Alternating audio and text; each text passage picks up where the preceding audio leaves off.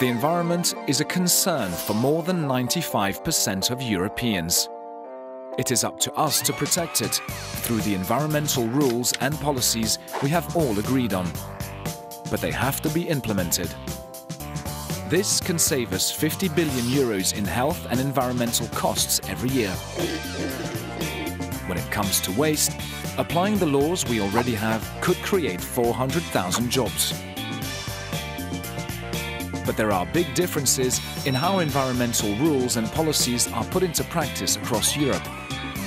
To address this problem, we have launched a new tool, the Environmental Implementation Review, EIR.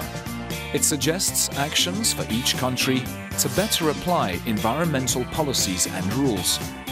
The goal is to find smart solutions to solve the problems. Some have done it and they can help. Find out more and discover how your country is doing and how it could do better.